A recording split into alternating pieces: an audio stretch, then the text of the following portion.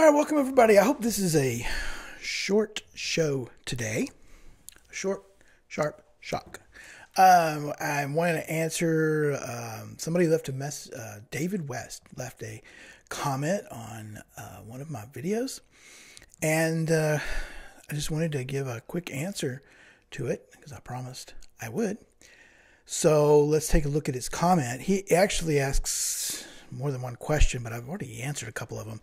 Let me just go through them quickly. First, he asks about the joining comma.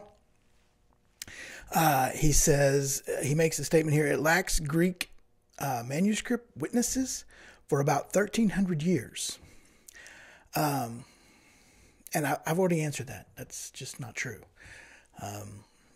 We don't have any Greek manuscripts. Well, we do have some Greek manuscripts today that support it. But yes, they are late. But there were Greek manuscripts that had it. And we can know this.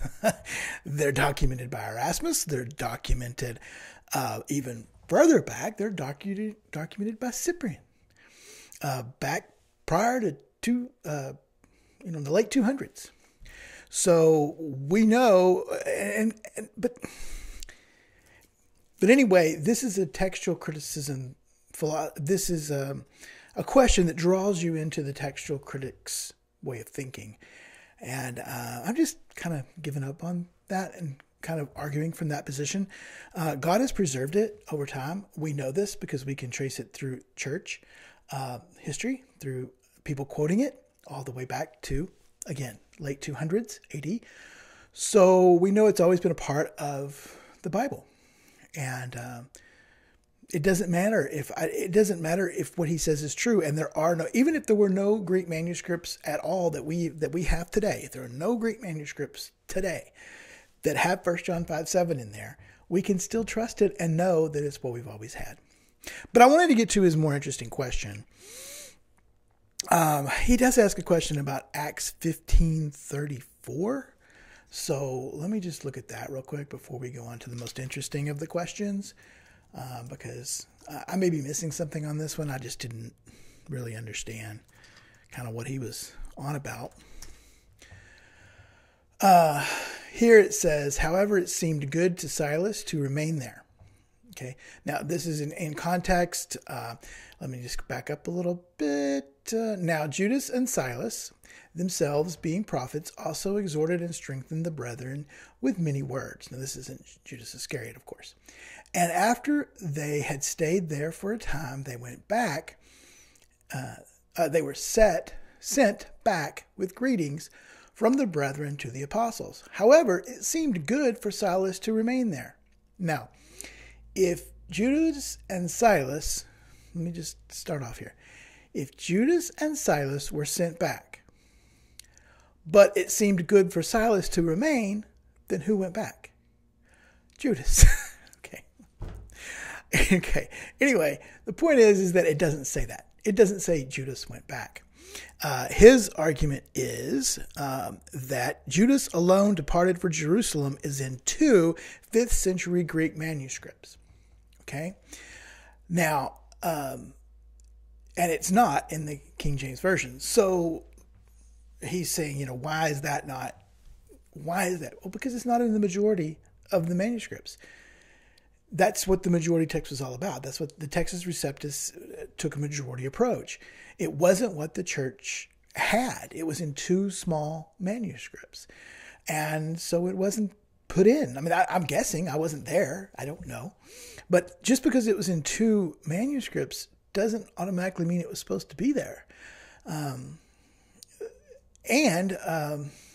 Let me just say this. If you go to the New American Standard and look at that exact same verse, whoops, I'm not there anymore. Acts, what is it? Acts 15:3. Let's take a look at that. No, that's not right. 34. Acts 34. There we go. Acts 15:34. It says early manuscripts do not contain this verse at all. So it's not in the NU at all. Now, I do find it interesting that the New King James doesn't have a footnote here. Oh, they do. They do have a footnote here. Oh, okay. I'm sorry. They do have a footnote here. Good for you. That says the NU omit 34. Okay. So, yeah. It's not even in the NU. This verse isn't even in the NU. And even in its short form, but it seemed good. Neither one has the longer form that he's saying. So it's kind of a moot point. I really don't understand the argument. It seemed good for Silas to remain there. That assumes that Judas went back. It was just the two of them, and Silas remained. But to add, let me just say this: to add this extra part where it says, "And Judas alone departed for Jerusalem." Okay, what difference does it make? That is also already clearly stated in here. And if you were to add it, you would simply be rewording the passage. It may not be a literal translation word for word, but you're still giving a rendering of that passage that all the meaning already is contained there. Do you understand what I'm saying? It would be more of a paraphrase of the passage or an explanation of the passage. It certainly wouldn't be leaving important things out or adding important things in. Okay, all the information is already there. I don't know the details of the decisions to leave it out from the Textus Receptus, but my guess is that it was only in 2 late manuscripts. So they said that's okay. It wasn't preserved. It wasn't what had always been in there, so they didn't put it. But now I want to get to the more interesting question. Okay, this one is Mark 15:3. Mark 15:3. Let's look that up there, and we'll look it up over here. Mark 15:3 in the NU. I'm sorry, the New American Standard. Am I in the right place? Yes. Okay, so it says, then Pilate, let me just back up. This is Jesus on trial, okay? Then Pilate asked him, "Are you the king of the Jews?" And he answered and said to him, "It is as you say." And the chief priests accused him of many things, and he answered nothing. Okay? New American Standard. Pontius Pilate questioned him, "Are you the king of the Jews?" And he answered him, "It is as you say." And the chief priests began to accuse him harshly, and it doesn't say that he answered nothing. And there's no footnote to say that it was left out. That footnote right there says, of many things. Accused him harshly of many things. Instead of harshly. Accused him of many things or harshly. Whichever. That's what that note means. See, or of many things. However, and the reason why that note's there, by the way, I was looking this up earlier, and that's because the Vaticanus and Sinaiticus don't agree. I forget which one's which, but I think it was the Vaticanus that had harshly, and the Sinaiticus had of many things. So they didn't know which one to put, because textual criticism is a flawed philosophy. So they picked one and put the other one in the footnote. However, they completely left out the rest of the verse, and Jesus answered nothing. Now, this isn't one of those things that I would probably do a show on if somebody asked me about it, because it really doesn't matter. But somebody asked me, so I'm going to do it. Okay, the part here that is added, or I say, see, I'm talking like them. The part here that is included in the New King James, or in the King James, is, "But he answered nothing." All right, so his claim is that it's not in any Greek manuscripts. It is only later in the Bishop's Bible. Okay, let's go look. Let's go over here to our early church fathers and take a look at Mark chapter 15. Let's see, right here, chapter 15. There's Mark chapter 15. Oh, wait, can you see that? No, you can't see that. Hold on. I'm sorry about that. Just turn that off, and let's just turn me off for the moment. It's fine. All right, so here we are. We're looking at the early church fathers. We're obviously, there's Mark. I'm in Mark. Okay, so you can see I go down here to Mark 15, 1 through 5. There's only one reference. Oh, no. We're never going to find this. Spoiler alert. Mark, so we're going to look at volume 3. Well, that's pretty early. Volume 3. That's even early in the Nicene fathers. I mean, the anti-Nicene fathers. So let's look at volume 3, page 171. Now, this is Tertullian, who died in like 220? He was born in 155. So he was very early indeed. And so here he is. He's writing an answer to the Jews. And look what he writes right here. This is a quote here that's in quotes right here. This is a quote from a different passage from, I think it's from Isaiah. And then he says, "For when Pilate interrogated him, he spake nothing." He spake nothing. So here we have Tertullian quoting this passage. But that's not all. That's not all. So now we've predated this in the Greek. Okay, we've predated it in the Greek to say that we not have the Greek manuscripts today that have that passage in there. But the church has always had that passage. And there were Greek passages where it was in there because there it was quoted by Tertullian.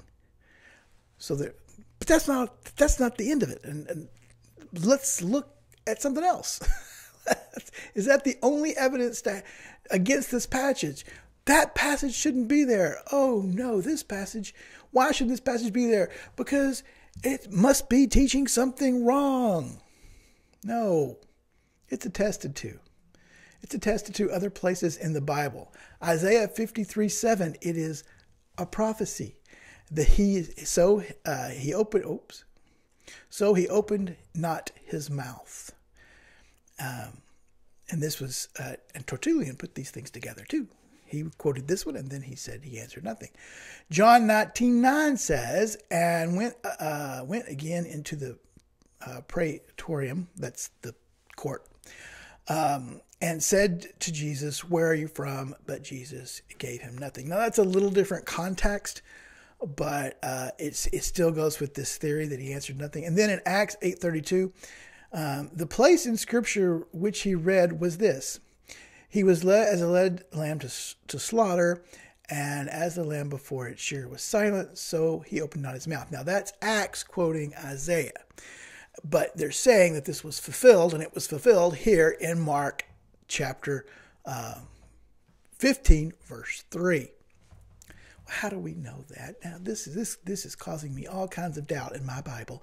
Maybe that passage isn't supposed to be there, and this prophecy was never fulfilled. Read the next verse. "Then Pilate asked him again, saying, Do you answer nothing?" Now, Pilate says, "Do you answer nothing?" because Jesus didn't answer.